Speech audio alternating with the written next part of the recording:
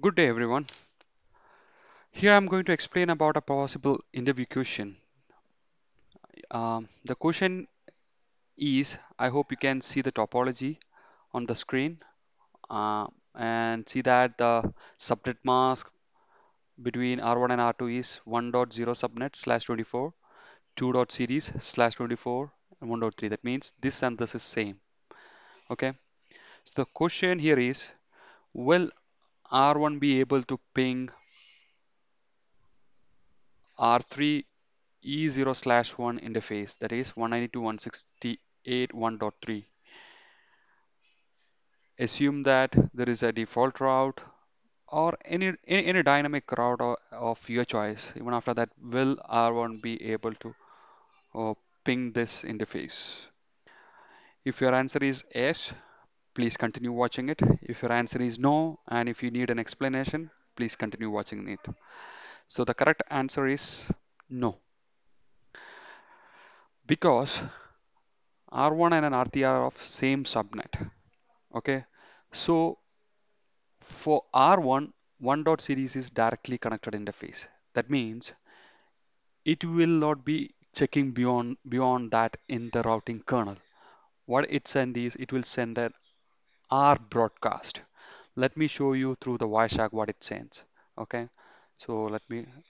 This is R1. Wireshark is already running in my topology. Ping 192.168.1.3.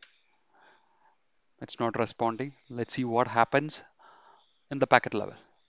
Okay, can you see that is sending an ARP? Who is 1.3? Who is 1.3? Okay, so 0 in layer 2 frames you can see broadcast FFFF. C is the this is the source MAC address. This is type, which is ARP, and ARP resolution. Okay, IP address is this one. He is asking target MAC address, as we don't know, or the client doesn't know what is the layer 2 information. He is keeping at 000.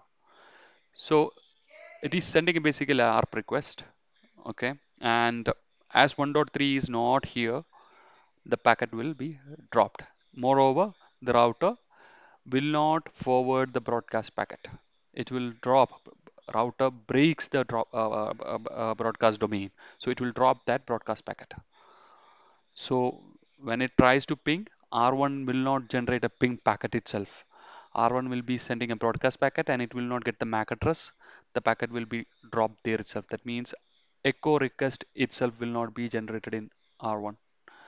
Hope this is clear to you. If you have any questions, please feel free to write it down. Thank you. Thank you so much.